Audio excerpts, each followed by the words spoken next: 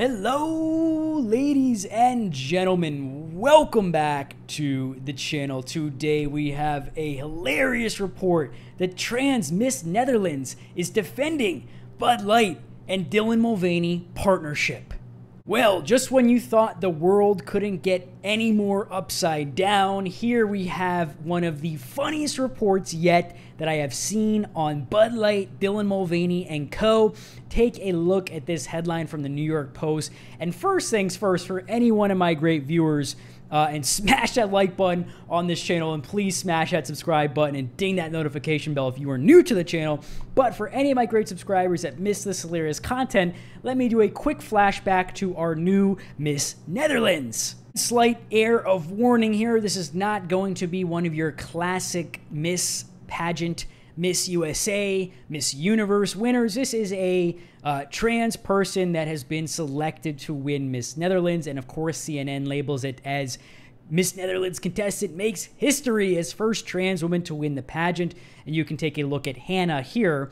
But yes, Ricky Coley became the first openly trans pageant contestant to win the title of Miss Netherlands. Again, this was probably selected by Klaus Schwab and the Globalists voting on this, but nonetheless, you have it here. It's Clown World. She even said, or he even said, whatever, I did it, in a joyous Instagram post. Let me ask you guys, how hard do you think it was to win Miss Netherlands in 2023 when just about anything LGBTQ+, you list that on your job application, you list that on your Harvard application, your application to Brown? Well, we can pull up a study. Nearly 40% of students at Brown University, an Ivy League here in the US, now identify as LGBTQ+. You can basically use this as your way in, your golden ticket to whatever you want. You can get it here.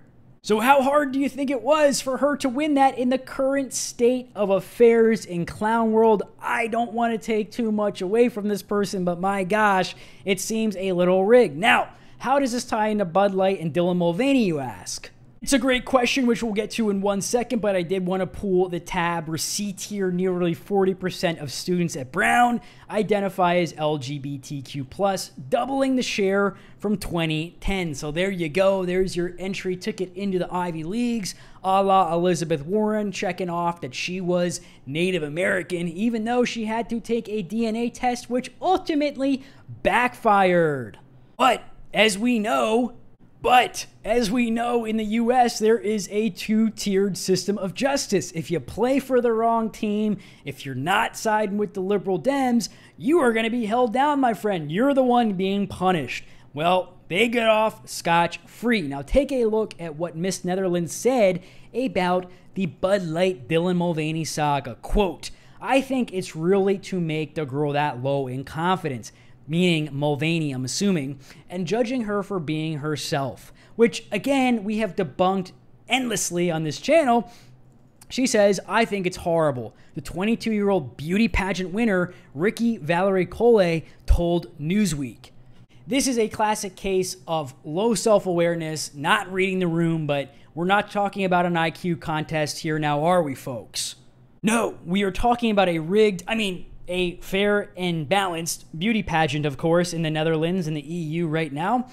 Quote, she goes on to say, and totally doubles down on her stance, they see us as monsters, who began her transition from male to female at 16 years old. My daily DMs are full of people wishing me dead, and telling me to, well, I'm not going to say the word, but basically off herself, which, as you know my stance on, that is far too deep on the line. I think we can fight back against this whole cultural shift by doubling down on our nuclear family values, our commitment to God, to reading the Bible, to practicing and worshiping our Holy Father. But I also think that this is just so symbolic of everything wrong with the world in the current year. And this cultural war is dominating headlines. Meanwhile, the world is falling down around us, the U.S. economy, while they say inflation is going down. Have you been to the grocery store lately? Have you seen the prices? The only thing inflation is going down on is the price of Bud Light. Am I right? Because no one is buying it. So much so that even Costco might be done with the once beer giant. Costco places, quote, star of death on Bud Light cases. I'm sure you guys have seen the report, but quickly, if you haven't, I wanted to tie this in as well. You can see here in the photo, and you have to look closely, and I will enlarge it for you guys, but in the top right corner of this rack at Costco, you can see the price there. Obviously, no one's paying 25 bucks for a 36-pack of Bud Light. No one's paying $3, let alone 25.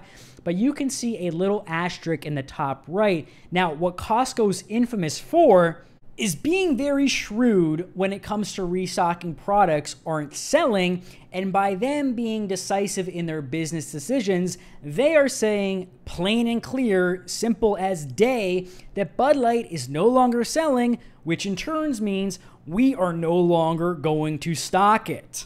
It's not just for the big 36 racks, it's also for the 12 packs as well. You can see the star of death in the top right as well. So Miss Netherlands, who is coming to the defense of Dilly Dilly Mulvaney and the Bud Light Backlash saga, I would pose this question to you. Isn't it a touch ironic that you, Miss Netherlands, said that Dilly Dilly was just doing what Dilly Dilly likes by promoting Bud Light? No, Dilly Dilly cashed in big time. Dilly Dilly has always been seeking the headlines, and I would be willing to place a wager here that this is a very similar story to what Mulvaney is doing in the US. But of course, I do this video on Miss Netherlands now, and in halfway down of the New York Post article, it says this bombshell. However, Coley's not letting the hate get to her as she prepares for another potential historic win at the Miss Universe pageant on January 14th, 2024. Give me a break. Not only are we going to have to deal with this nonsensical storyline for another year, we're also going to have to endure the Sleepy Joe campaign in 2024, the Basement Campaign 2.0, and a myriad of other negative storylines I'm sure are set to hit the print. Let's face facts. This is becoming the new normal in 2023, and that is the sole reason why I started this YouTube channel, and I am so blessed to have the rapid support, the thumbs up on the videos, the subscriptions to the channel, the people joining memberships for behind-the-scenes content, and all of that, because it is my way of saying we have had enough. We cannot take this woke culture anymore. Stop giving attention to these issues, which really, I hate to say it, but aren't impacting hardly anybody. We need to rebuild America. We need to focus on making America a free and protected land again. Instead, our southern border is wide open. I could go on and on and on about the state of the U.S. at this moment, but instead, I will give you this quote. The only thing I want to say to the haters is thank you, because you're giving me a bigger platform than I can ever imagine. So just like Dilly Dilly, Miss Netherlands also likes to stoke the fire here too, almost welcoming backlash, it seems, by saying stuff like that. So once again, ladies and gentlemen, this has been your Clown World report of the day. The good news, however, is it does look like Bud Light's days are numbered and they are running out of time. A new headline says Bud Light stock facing, quote, a death blow after new controversial ad. And we have covered those ads extensively here at Reese Politics, where you know and I know they are 100% full of baloney. There is nothing, and I mean absolutely nothing, they can do to win us back. Not that we would ever consider it, but even if they apologize, this ship has sailed. So once again, ladies and gentlemen, thank you so much for the support on this channel by smashing the thumbs up, by having the great dialogue in the comment section. It really means the world to me. So once again, thanks for the support, and until the next video, my friends, make sure to be well and take care.